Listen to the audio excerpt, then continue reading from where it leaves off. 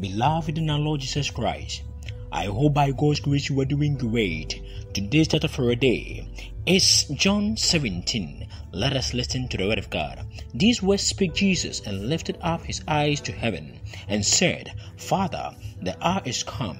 Glorify thy Son, that thy Son also may glorify thee, as thou hast given him power over all flesh, that he should give eternal life to as many as thou hast given him. And this is life eternal, that they might know thee, the true God, and Jesus Christ, whom thou hast sent. I have glorified thee on the earth. I have finished the work which thou gavest me to do. And now, O Father, glorify thou with thine own self, with the glory which I had with thee before the world was. I have manifested thy name unto the men which thou gavest me out of the world. Thine they were, and thou gavest them me, and they have kept thy word. Now they have known that all things whatsoever thou hast given me are of thee, for I have given unto them the words which thou gavest me, and they have received them, and have known surely that I came out from thee, and they have believed that thou didst send me.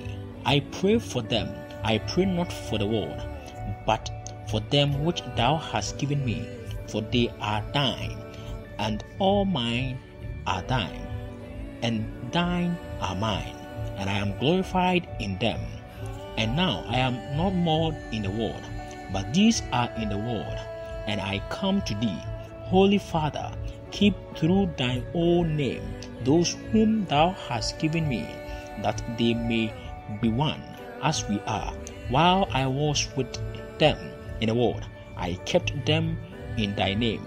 Those that thou gavest me I have kept, and none of them is lost, but the son of perdition, that the scripture might be fulfilled.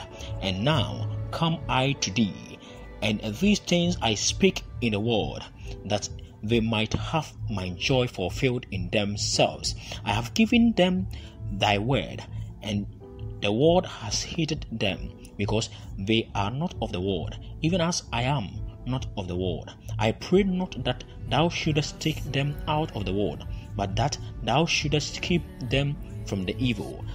They are not of the world, even as I am not of the world. Sanctify them through thy truth. Thy word is truth. As thou hast sent me into the world, even so I have also sent them into the world. And for their sake I sanctify myself, that they also might be sanctified through the truth. Neither pray I for these alone, but for them also which shall believe on me through their word, that they all may be one, as thou, Father, art in me, and I in thee, that they also may be one in us, that the world may believe that thou hast sent me. And the glory which thou givest me I have given them, that they may be one, even as we are one, I in them, and thou in me, that they may be made perfect in one, and that the world may know that thou hast sent me, and hast loved them as thou hast loved me. Father, I will that they also, whom thou hast given me, be with me where I am, that they may behold my glory, which thou hast given me. For thou lovest me before the foundation of the world. O righteous Father, the world has not known thee, but I have known thee, and these have known that thou hast sent me, and I have declared unto them thy name, and will declare it, that the love wherewith thou hast loved me may be in them, and I in them. Amen.